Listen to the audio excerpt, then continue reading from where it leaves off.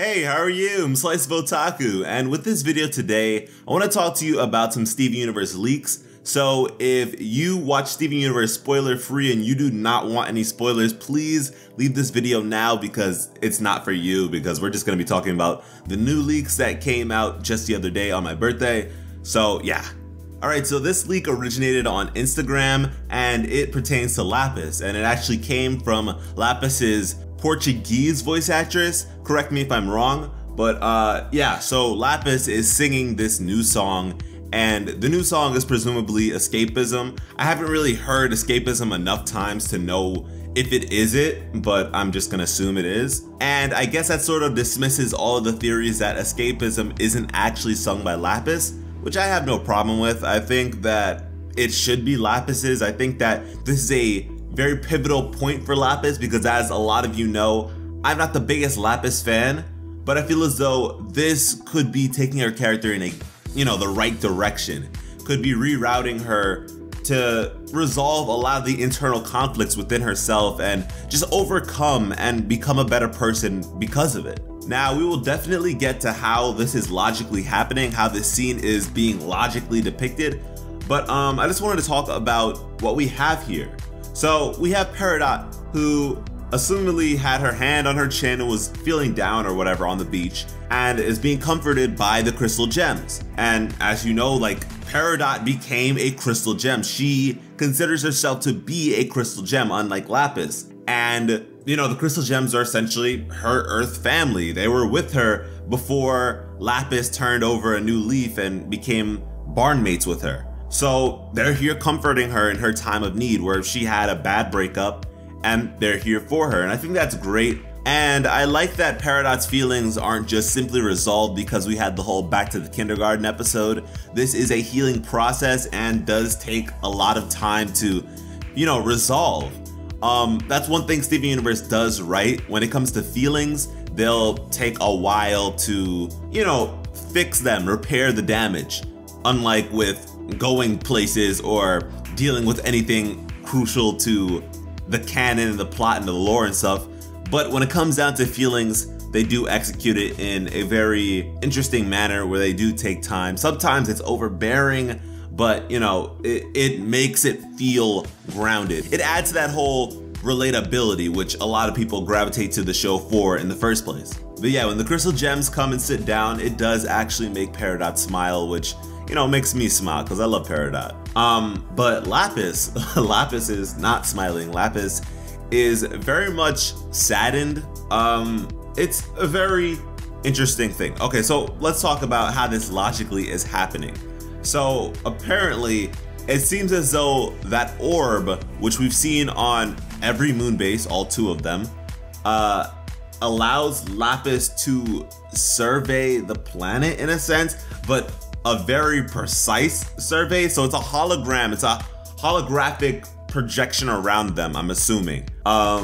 It's very, I don't know, because I've never personally theorized about the orb itself, but there have been many theories as to what the orb could possibly be. And I personally haven't, because there isn't really any supporting evidence. Prior to this, there was nothing that was saying what it actually does. It was just fan fiction, and I don't really do fan fiction theories. I kind of have to base it in some sort of logic for me to feel adequate with it. But yeah, so apparently it seems as though this is the purpose of it. And I'm questioning if this is just something that Lapis can do with it, because when it came to Same Old World, Lapis was able to project the past with a mirror, but this is the present. So is this something she can do with the orb, or is that just the general purpose of the orb? And if so, I'm wondering why, I'm trying to figure out how this would work in terms of being in Homeworld's hands.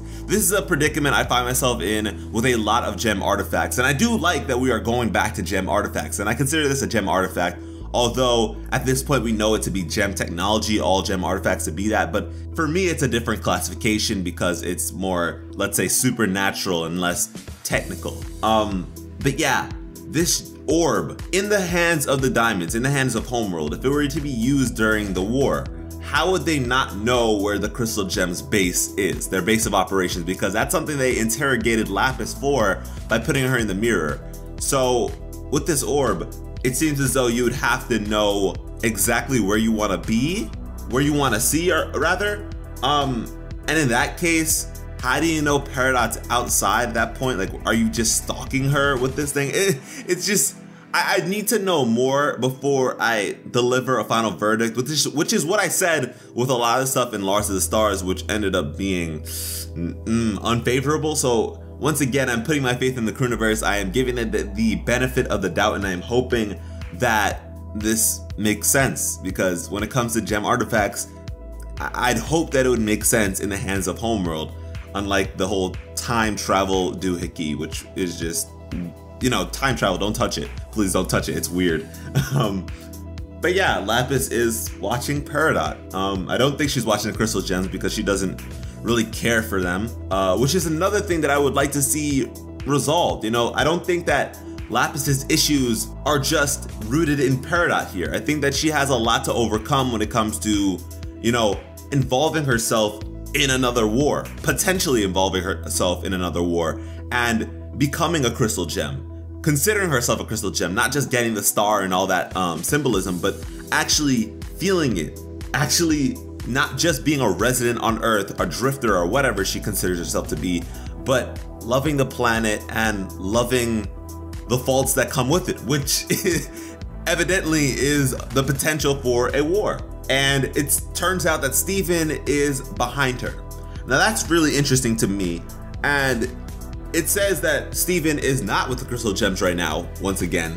And I think that goes to show that season 5 is going to be remembered as the Steven show. I mean, actually all the seasons are like that, pretty much every episode except for the one episode we received, Jungle Moon, which didn't have any Steven, the first time ever. But yeah, I think that season 5 is going to be remembered as Steven goes on his lone adventures. Steven goes off on his own here and there. I mean, he doesn't stay anywhere for too long, which I feel a certain way about, but he does go off without the Crystal Gems a lot this season. And seemingly, if this is in season 5, which I'm gonna assume it is, I'm hoping it is actually, it goes to show that Steven is just, you know, going off on his own again and again and again. And he's wearing a hoodie. So time passage, you know, is this fall? Is he, you know, moving towards winter where he'd have his coat? I think that they do that periodically with the show. I don't remember the last time he's worn this hoodie. So, you know, maybe you guys know, but I do think it's interesting that he is wearing his hoodie. And is this our moon base? Like the Earth moon base? Is this once again Jungle Moon, which I'd feel weird about? Like, why are you going back there? Or is this an entirely different moon base? And I feel as though it's not gonna be Jungle Moon, because if it is Jungle Moon again, I think that he would go with another Crystal Gem, you know, to talk to them about it or something like that. But he's going off by himself again. And the only way Steven's gonna get into space by himself is through Lars. So is he interacting with Lars again?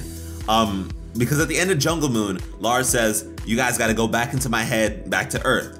So Lars isn't necessarily making it back to Earth all too soon. So, you know, another Lars interaction. I'm very intrigued as to Steven's placement here. I think that that's very important. And I like, once again, it's just drawing back to previous things. The same as how Peridot confides within the Crystal Gems and her Earth family. Steven is Lapis's Earth family. You know, he's the person that she turned to first and foremost. He's the person that she trusted. So for him to come and comfort her is also nice to me. So I am looking forward to this episode. I'm not gonna say I'm hyped just yet, but I am looking forward to this episode because of the future implications it could lead to. What is going to happen with Lapis? Is this her turning point? Is this singular episode going to be enough to, you know, change her?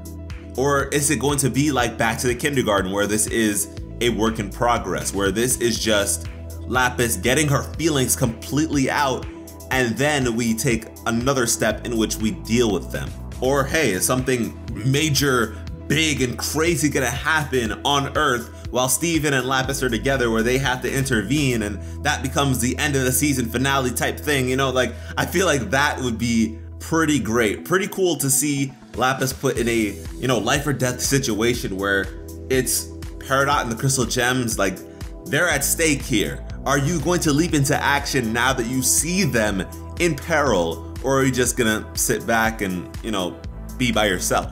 I think that that would be the perfect confliction for this character, and it would either tell us that she is going to elevate, she's going to change, or she's gonna be the same. And that is really important to me because I don't want to dislike this character. Once again, I do not hate Lapis, but I don't really like her character all that much as I would hope to, or I should on paper. But yeah, what do you guys think about all this? I also want to know, I almost forgot, it kind of fades out the projection of what Lapis is seeing on Beach City.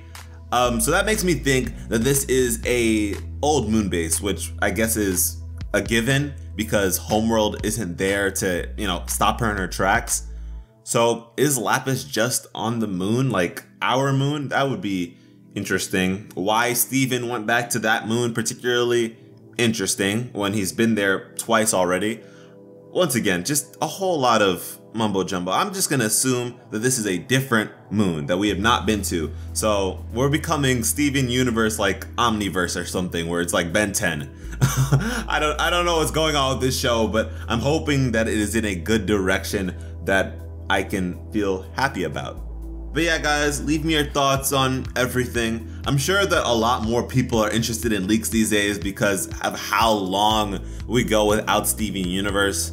So yeah, hopefully you enjoyed this video, my take on it. I'm sure you saw other people's takes. Yeah, just let me know how you feel. Thank you all so much for watching and have an awesome day. I love you.